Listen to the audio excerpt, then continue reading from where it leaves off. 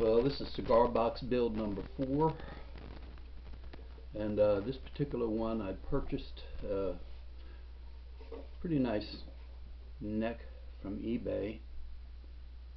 It's a nicely figured maple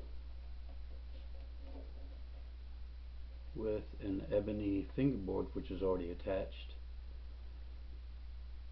But because the length of the neck was of a standard fiddle, I couldn't really find an actual cigar box that would fit the dimensions, so I made one myself out of,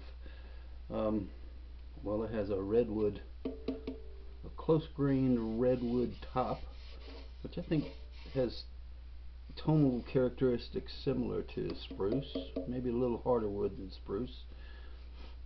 But the sides I picked mainly just to match the color of the redwood. I pulled them out of my scrap pile, and I believe it's some sort of mahogany. The back I made out of a piece of maple ply with a cross grain running in this direction on the inside of the fiddle box. I'd had problems in the past with some of my other cigar box fiddles, the sound post pushing the back out and bowing it. So I tried to use something with a little more inherent strength, and we'll see how it works. And the tone is decent.